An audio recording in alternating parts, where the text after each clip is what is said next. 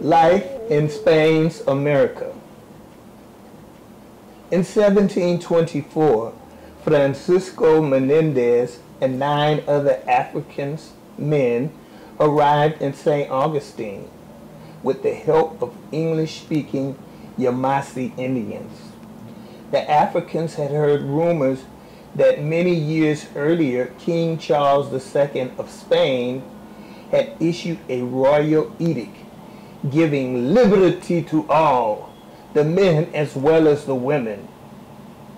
Because of this, Menendez and other men expected to become free men as soon as they sought baptism and converted to Catholicism.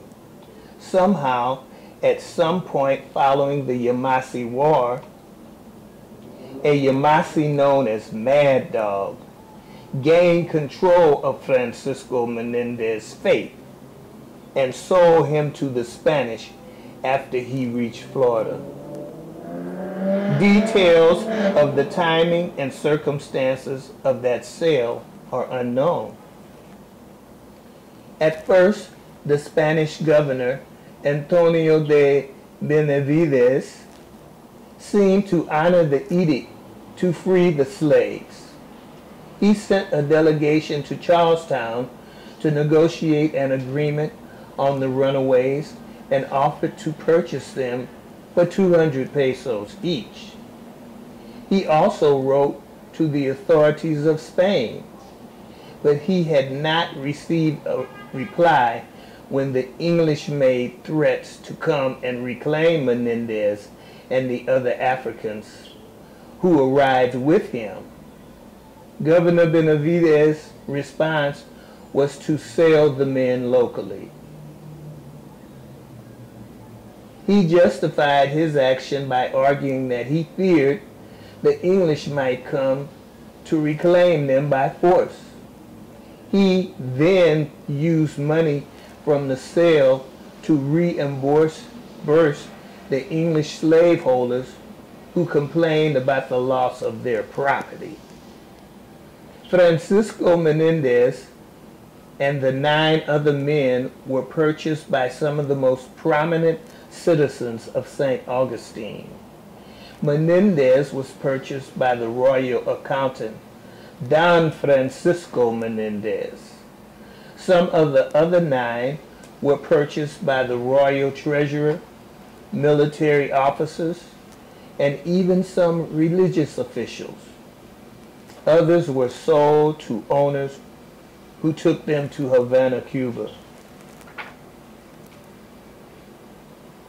Although re-enslaved, Francisco Menendez was appointed by Governor Antonio de Benavides to command a black militia. Menendez and his men helped defend South Augustine against an attack of the South Carolina militia, led by Colonel John Palmer in 1728. In 1733, Spanish King Philip V issued 2 edicts.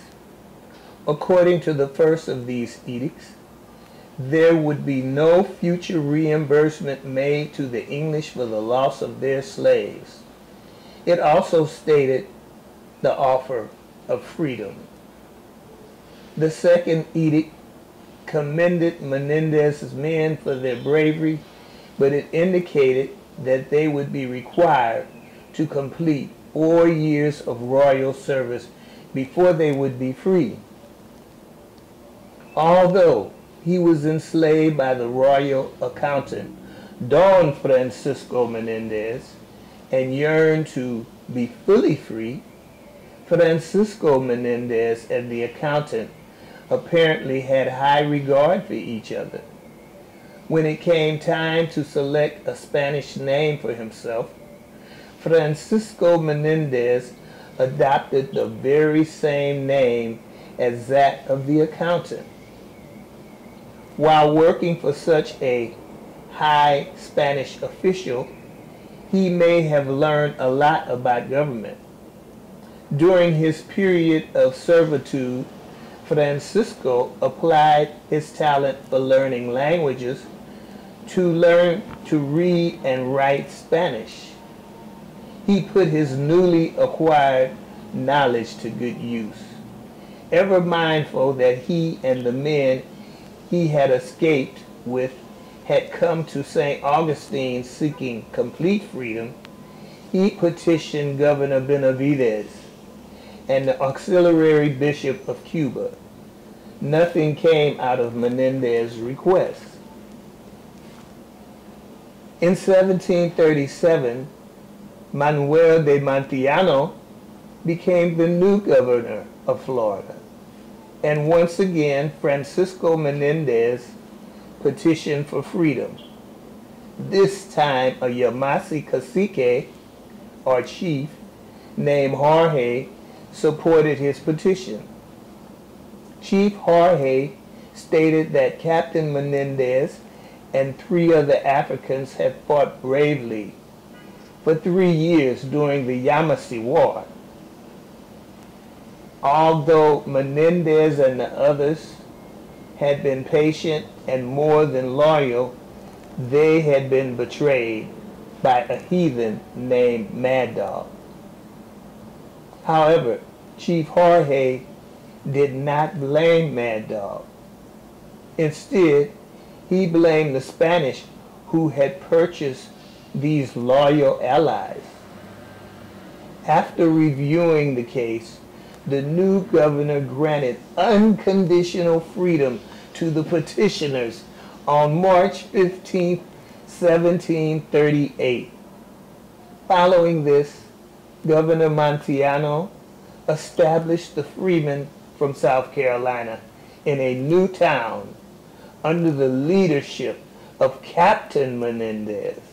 The new town, Gracia Real de Santa Teresa de Mose, became the first officially sanctioned free black town in what is now the United States.